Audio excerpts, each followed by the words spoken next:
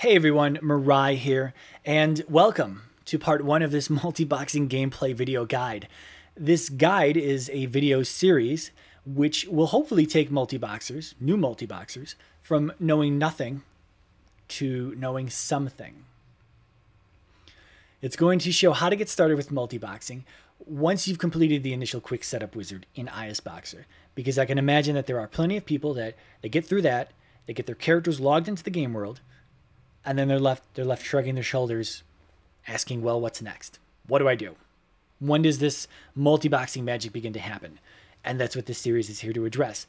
Now, I am going to be showing it off in World of Warcraft because it's the game that I primarily play, and it's the game where I feel most comfortable presenting this information.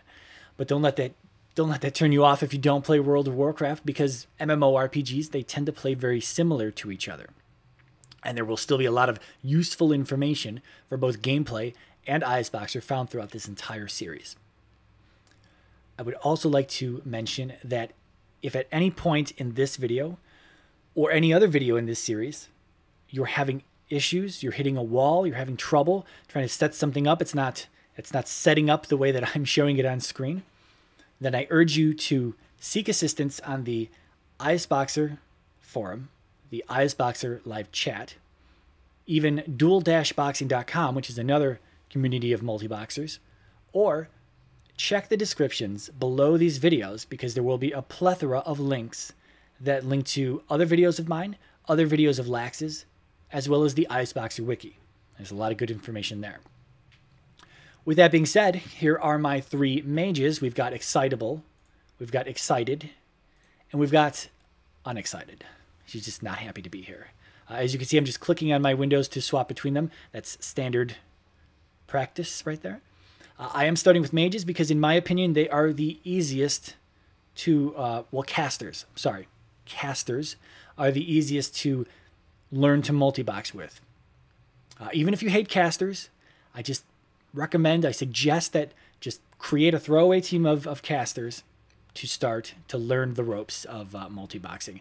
Now, the next step up from there would be maybe like a pet class, another ranged or not ranged pet class, but a pet class where you have extra micromanagement. Melee is a step up from there, and melee can be very frustrating to multibox if you've never done it before. And even on top of that, it becomes more complex when you begin performing multiple roles in a single party. So tank and healer and DPS, or the full-on Holy Trinity, tank, healer, and DPS. I don't know if that's holy or not, but it's the Trinity. So in World of Warcraft, before you log in, before you get ready to log in here, you need to check if the ISBoxer add-on is installed and enabled.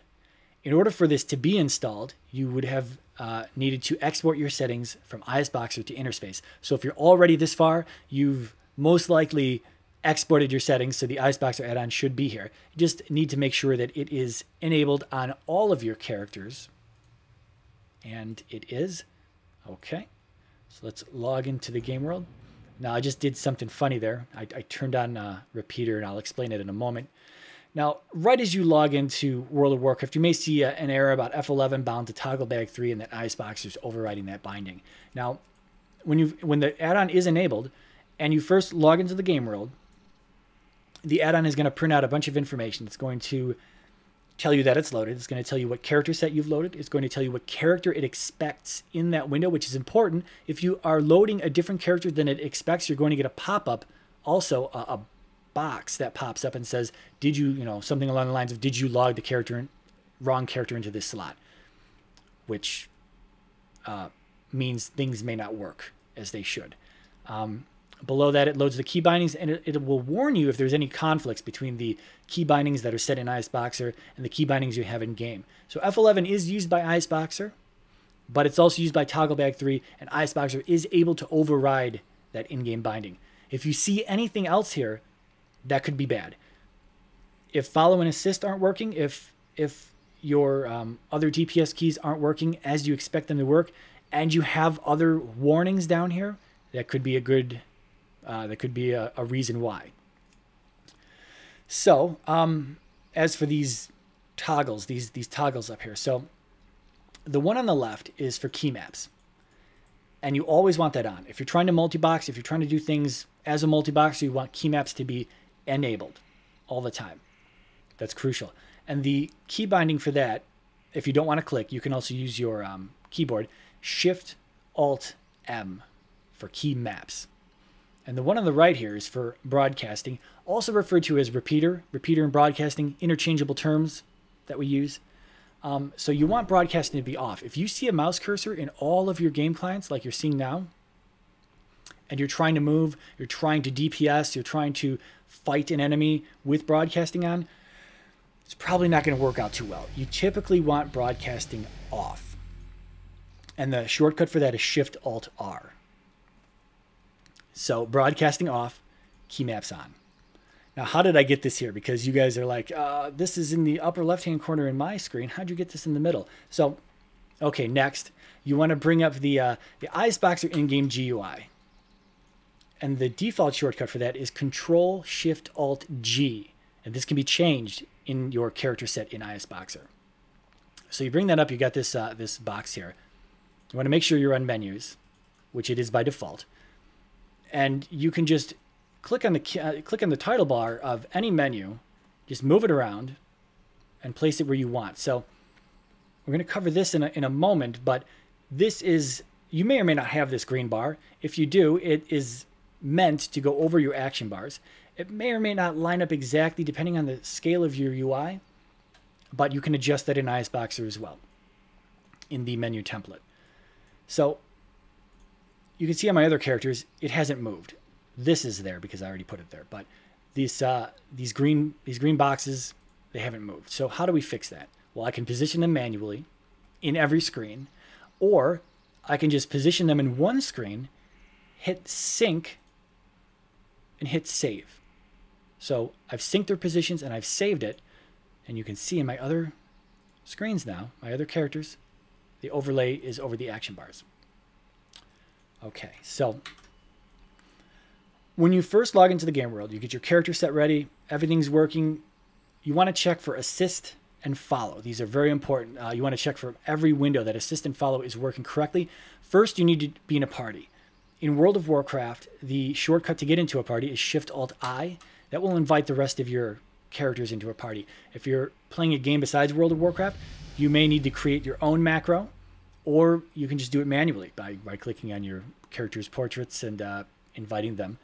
And then from there, you can either go to their screens and click accept one by one, or you turn on repeater. This is what repeater is used for. So when you want to click things in multiple windows, I just line up my mouse cursor over the accept button. I click it, and here I am. I'm in a party now. So let's check for follow. I'll get some distance on my main character. I'll hit my follow key binding. By the default key binding for follow is Alt-F. So you can see that they followed me there. Change windows. Check it on this character. Working fantastic. Check it on my third character. Hit follow, and everything's good to go. Follow is working. So I'll come back to my main character here. Now let me show you something that some people make a mistake on.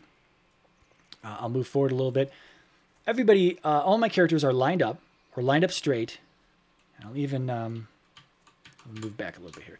So some people try to move around in the 3D game world with repeater enabled, with broadcasting enabled, which is not a thing you want to do, and I'll show you why. So here we are, we're walking forward, and everything's kind of working out, and then I turn right, and then I turn left. Okay, and well, you can see that for some reason I'm behind my other characters. You can see that they're just going to veer off into different directions. It's not going to work out too well, but that's generally why you use follow if you have that command, if you have that function available to you. So let's check for assist now. I target this deer, and you can see that right here is my, I'm targeting the deer here. My slaves don't have anything targeted, but when I hit my assist key binding, which is Alt-A, they also pick up the same target. So I'm going to actually, I'm going to turn on repeater. I'm going to hit escape to clear my targets, turn off repeater, and switch windows. I'm doing this because it gives a better visual that my characters are actually assisting each other correctly. So on this character, I'll click the deer. I've got it targeted. I'll hit assist. Both my other characters pick it up. So I will clear my target again, change over to the third character, target the deer, hit assist. They pick up the target. Assist is working fantastic. Okay, so let's do the first quest. So the basic way, the basic standard way to interact with an NPC is to pull up alongside of it, turn on repeater, line up your mouse cursors in every window, and then you can click on the NPC and interact with it. But sometimes your cameras are like way off into the distance somewhere, and it doesn't work too well. You can see my middle character isn't going to click on the NPC correctly because her camera is turned sideways. Now, depending on the game, you may have to constantly readjust your character's cameras in order for this to work. It may become a little tedious. World of Warcraft is a very multi-boxing friendly game, though. It does have the option to keep the camera behind the character, so it does work out well in this game. So I'll right-click on the NPC. I'll bring up the dialogue pane. I'll accept the quest. And now I have to go kill 6 young Nightsabers. Now, by default, ISBoxer broadcasts 1 through equals on your action bar. And that's exactly what this overlay does, too. The overlay gives a visual feedback. So I'll target the Nightsaber. I'll hit assist.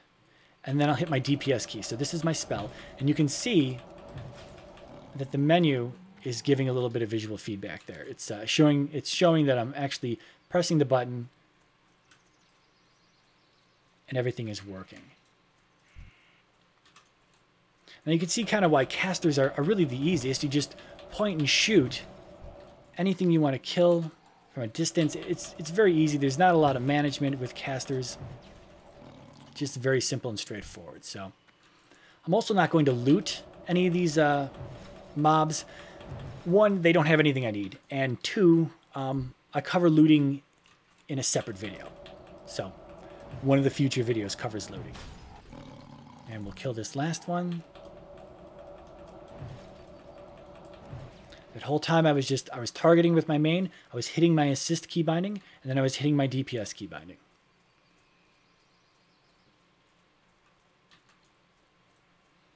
Come back and turn this in the exact same way that I picked it up.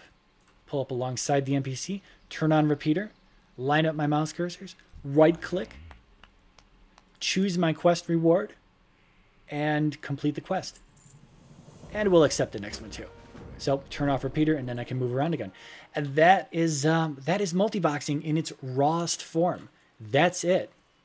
This is standard procedure right here.